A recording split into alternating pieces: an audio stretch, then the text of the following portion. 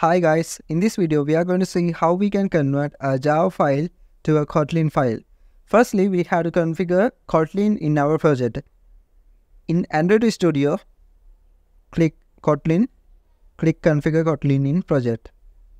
Now if you select Java with Gradle, you will face issues in your project. You might be able to fix that, but I recommend you to use this Android with Gradle option. Okay.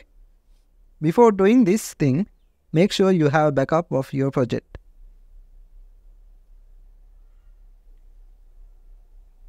Click OK there. Now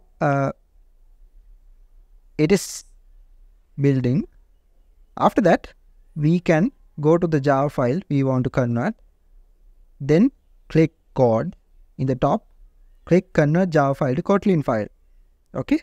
Otherwise, right click on your Java file. Click convert Java file to Kotlin file. There. Click yes. Okay. Now everything will works. If you run this, you will see some minor error like this.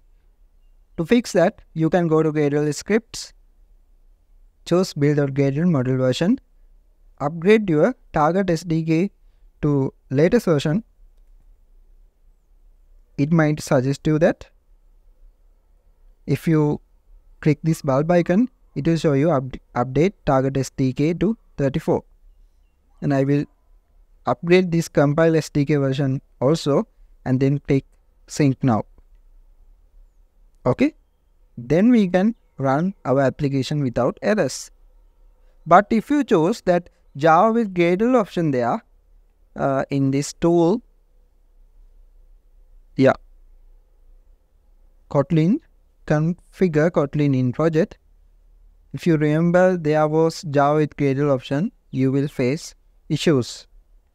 Okay, that's why I recommend you to use Android with Gradle. Now everything works. Now if you have multiple files, maybe activities, you can select multiple files and right click on it. Then you will able to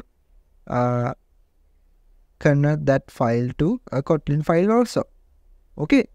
I hope this video helps. If this video helps, please subscribe. Thank you.